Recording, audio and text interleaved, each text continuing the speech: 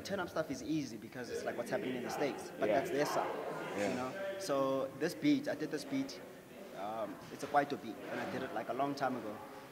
And when Fanny and I recorded the track, and this was last year, already we could tell that something is going to happen in terms of sound change in SA. You know, before people started getting into the Kwaito stuff now, you know. And I also felt like it's the right time to drop it, man, because it's a fun song. You don't have to, you know, try act cool or, you know, want to turn up or whatever. Yeah. It's something that I think, obviously, it's going to hit, you know, your 5-year-olds, you know, a kite to your people who are always on Instagram in Johannesburg, you know what I mean? So it has that crossover feel to it. So the real question is, the Umtu, you name a couple of people, and obviously it's fantasies, great, more like.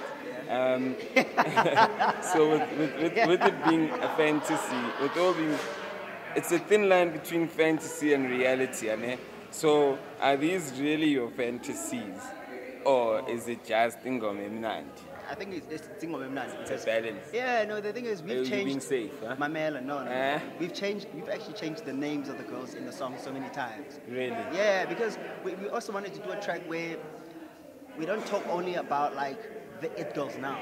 Yeah. You know, we also went for girls who feel like they are it girls, but they haven't been given the shine that we think they deserve. Like you know, 80s girls. You know, like there's a lot of girls who are on the up. Yeah. Like Amanda DuPont, Yeah. Nandim Goma. Yeah. You know, these are girls who've been hustling for a while, and we felt like we had Bonang there, we had Boiti there, we had Mini there. We're like, but everybody's rapping about these people anyways, you know. Yeah. So let's give other girls a chance, man. Yeah.